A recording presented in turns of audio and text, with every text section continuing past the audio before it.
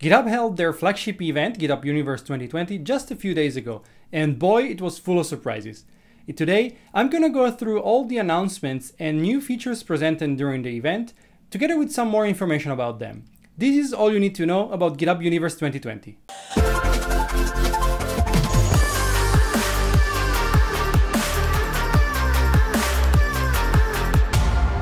Hi everybody, welcome back to CoderDave.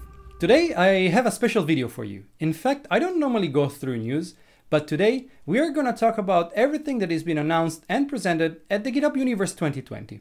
As usual, you can find all the timestamps in the video description, so you can jump back and forth between the different features and announcements should you like to. But stay with me until the end because there are some really cool features. Before we start, make sure to subscribe to this channel if you haven't already, and if you want to learn more about DevOps, especially with Azure DevOps and GitHub, just click on the subscribe button below right now and turn on the notifications so you will not miss any new videos. Alright, let's jump into the Universe announcement. First thing I want to talk about is the new GitHub Dark mode. Yes, you heard it right. GitHub has finally announced their own official dark theme. With this new dark mode, which is available in public beta, you will be able to change the appearance of your GitHub interface to, as the name says, a dark version. Since this new dark mode is still in beta, not every section of GitHub has been converted to it.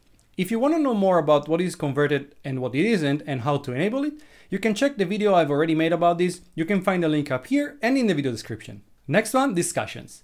This is something that has been announced a while back, if I'm not wrong, around Satellite this year, and so far it's been only in private beta with some large open source contributor. But now we finally have discussion enabled in public beta for all the public repos. Using discussions instead of issues, you can have open-ended threaded conversation and discussions. One way to think about it, it's as a Stack Overflow type thing, but it's much more than that. And it's really a place for software communities on GitHub. It's great for QA and for building knowledge, for example, but also for community managers that look for a place to discuss where the code is going or what features should happen and so on and so forth. And in general, for all the topics and discussion that don't really belong into issues. I'm super excited for this to be finally available for all the public repos. And remember, this will not be available in private repos or GitHub Enterprise Cloud. But next, let's talk about some new cool features for GitHub Actions. First one is the workflow visualization. And essentially what this is providing you a visual graph of how your workflow is progressing in real time. While Actions previously did that with the live logging and you could see all the code and everything run through, and by the way, that will of course still be available, this is a little simpler and can also help you identify things that are working in parallel. There is a summary view to let you easily understand more complex workflows and make it a little easier to see how things are progressing. And of course, this is all within the GitHub experience, meaning that you will never have to leave GitHub to check everything about actions or even your source code, issue, pull requests, etc.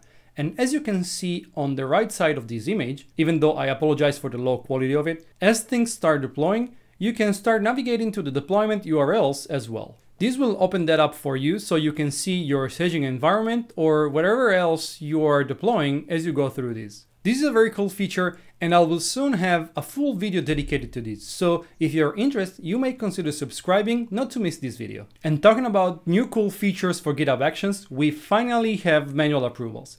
This is a feature that has been long requested and basically every developer and organization I talked to, they say they will have use cases and they were really waiting for manual approvals to be available so they can control their deployment workflow. So first off, manual approvals are exactly what you think they are.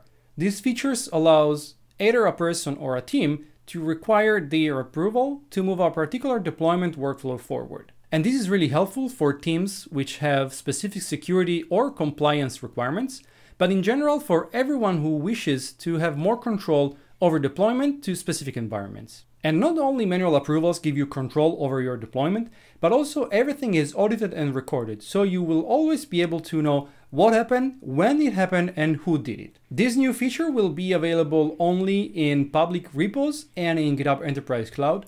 Unfortunately, if you have private repos, for example in a Teams plan, they will not receive this feature, at least for the time being. But stay tuned because again, I plan to have a full video just about this. Another pretty cool feature that has been announced, even though it's somehow minor, is the ability to automatically merge a pull request into the base branch.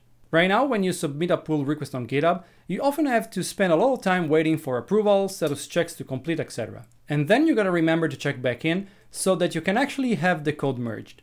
And if you forget to do that, or if you wait, let's say a day or two, sometimes even other changes come in and you have to redo your pull request or remerge and so on and so forth. This new feature basically lets the developer submit a pull request to a code base and mark it to be automatically merged when it's approved and all the checks have passed. Of course, this is totally optional, but in my opinion is a significant time-saving and improving experience. And of course, repo admins and org admins can decide to disable this feature if they don't want the PRs on their repos to be automatically merged. Let's now change page and talk a little bit about security. The first new feature announced in this category is the dependency review. This new feature, released in beta for the Enterprise Cloud, will automatically scan your dependencies during a pull request to detect if any change has been made or any vulnerable or out-of-date components have been added as part of that PR. This is super important because currently developers can find about those kind of vulnerabilities basically post-merge, so it's effectively after de facto discovery and alert. While now with this new feature, everything is actually shifted left, so developers and team leaders will be able to identify those vulnerabilities as soon as possible into the dev chain. And cool fact, GitHub, with this feature, is the first entity in the market to provide a native, proactive approach for this concept. So, way to go, GitHub. And still talking about security, a quick word about code scanning. Code scanning, as you may know, is the foundation of the code scanning alert feature that allows you to identify vulnerabilities and security issues in your codebase. The team did a great job in optimizing this because now the time that code scanning takes to actively scan your repo is 54% lower than before. And also the startup time is greatly reduced. Moreover, code scanning has been in beta for a while and now it's finally released in GA for GitHub Enterprise Cloud. And will also be part of the upcoming GitHub Enterprise Server 3.0. Speaking of which, let's say welcome to GitHub Enterprise Server 3.0. This version will be launching on December 16, 2020, and it will bring a ton of innovation in the server space. In fact, it will ship with all everyone using GitHub Server was waiting for: actions, packages, and even advanced security. And in fact, as we've seen a minute ago, code scanning will be included in the GitHub Enterprise Server 3.0, as well as secret scanning. And as I've said in the video I made about the new features of the GitHub mobile app, you can find the link up here and in the video description if you've missed it, GitHub for Mobile is finally available also for GitHub Enterprise Server. Lastly, let's talk about sponsors for companies.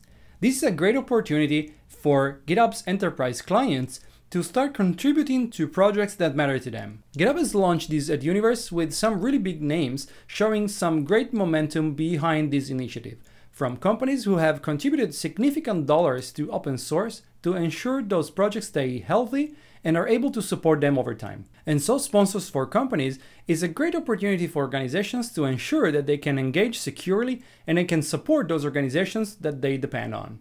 I'm really excited about this because I see it as both an opportunity to help open source communities, but also as an opportunity to help boosting the software supply chain as a whole. Alright, that's it for today. Those were all the most important announcements and new features presented by GitHub at their flagship event GitHub Universe 2020 last week. As you have seen, we have some very cool features coming for actions, security, and the development community overall. Let me know in the comment section below what you think about this and what is your one favorite announcement or new features presented. And boy, it was full of surprises. You can find the timestamp, but in my opinion, it's a significant sign. Thanks so much for watching. I really hope you enjoyed it. Hit the like button below, subscribe if you haven't already, and I see you in the next video here at CoderDave.